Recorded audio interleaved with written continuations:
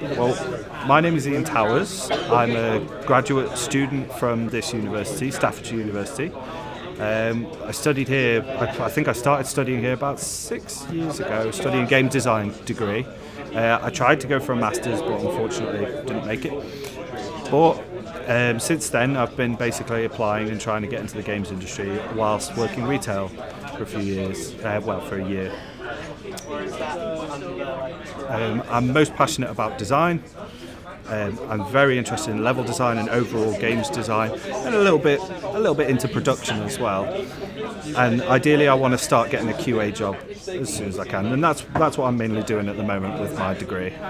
Well, I don't know if anyone else feels the same way, but Global Games Jam has always meant to me.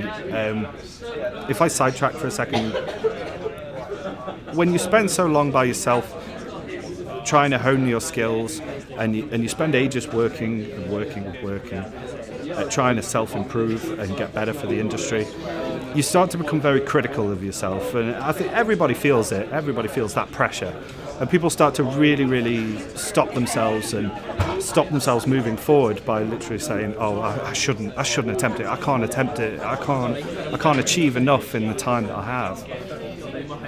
Games Jam for me reminds me that being by the right people and being at the right place, with everyone spinning so many ideas, and the idea of not caring if you fail at something, if something's bad, you throw it out, you just carry on. You've got 48 hours, you have to get it done.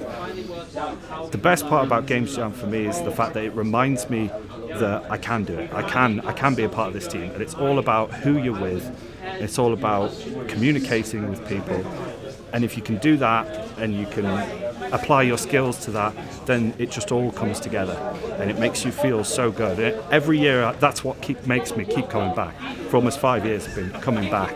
The main reason I always come back is because it's always a helpful reminder that you can achieve with what you have. Even like design, you usually get the idea that, you can't contribute to anything, you can't physically create something on the screen. Maybe you can work with a front end like Unreal Engine 4 and create a level, but you get doubts that you're not really creating anything. You're using other people's assets, or you're using other people's programming. But it reminds me that I can really achieve. I can help these people bring their ideas together and help create a level and be a contributor to a grand design. And that's why I keep coming back, because it reminds me that I do have skills. It reminds me that I can apply them and that I can achieve. Everyone else is going well. We have an idea set. We're creating a procedurally generated game where we're using Unreal Engine 4 and an algorithm to procedurally generate levels that have certain puzzles in them. But it's going well so far. We've got a mood board up. We've got designs flowing. People are throwing ideas back and forth. We've already had someone leave for the night, so we've already got people ducking out. They're trying to run away while they still can. No, but overall, I think it's going well. And the best part is like most of the other game jams I've been to before, I always come back with a similar team, the same team. And we came up with we've started to hone our creative thinking into more targeted ideas. We come up with 3 ideas, and if they're too big, we just throw them out straight away. We just go with a targeted idea, something small that is achievable and then expandable. Because then the best thing is if it takes 24 hours to do 12 hours of work, you've still achieved the minimum of what you wanted to achieve, because it's such a small idea. And then if you do get it in 12 hours, great, expand. And the best part about our procedurally generated game is that obviously we can add more and more. Well, hopefully this year I'm hoping to get hired into the games industry.